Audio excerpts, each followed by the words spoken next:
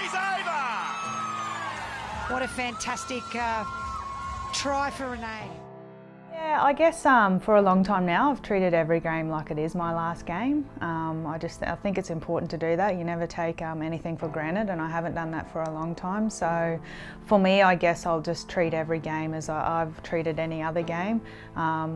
Look, again, it is a wonderful opportunity to be a part of this, and I'm so grateful to be given this opportunity. And I guess the fact to be in Australia and have my family and friends there as well will be something I'll treasure for the rest of my life.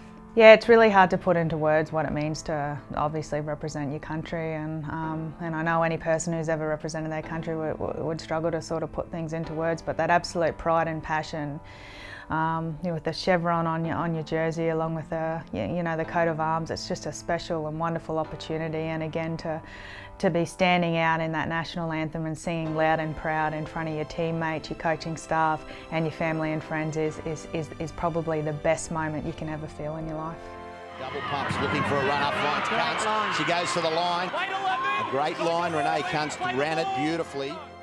Yeah, so I played junior league, and it was back in those days. It was with the boys, and then there was nothing I could do after the age of 12. So I actually came through playing netball, and it wasn't until later on in life where I started playing rugby league again. My family were a big rugby league family, so I guess it was sort of always in your blood. As a lot of girls tell you, it's just something it's sort of ingrained into you. So I grew up watching a lot of rugby league along with mum and dad, and my brother played as well. So it's a wonderful game, and I'll forever be grateful to this game for the opportunities it's given me both on and off the field. No one deserves that more than her. She's had to travel for this sport since she started playing for Mackay. She's an incredible leader on and off the field.